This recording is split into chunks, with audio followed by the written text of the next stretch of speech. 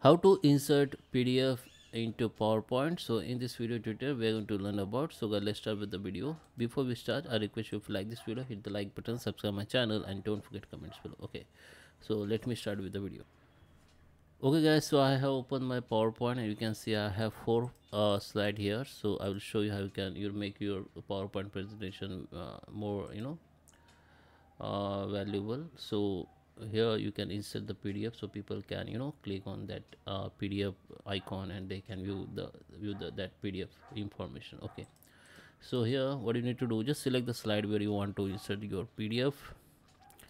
Now we need to go in insert option, and just get that option called objects. Okay, under the text option you can see the call objects. Just click on it.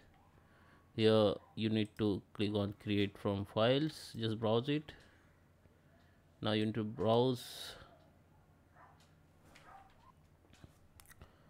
So here you can see we have lots of PDFs. So I just select one. Okay, I just select this one, click OK, click on this display icon, just click OK. Now you can see this PDF has been inserted. You can minimize or you can resize this PDF icon and place where you want. And if someone double click on it, it will be open in new window. You can see the file has been open here. You can see. Okay, so that is how you can insert the PDF in your PowerPoint presentation. I hope you like this video. Please subscribe me. Thank you for watching.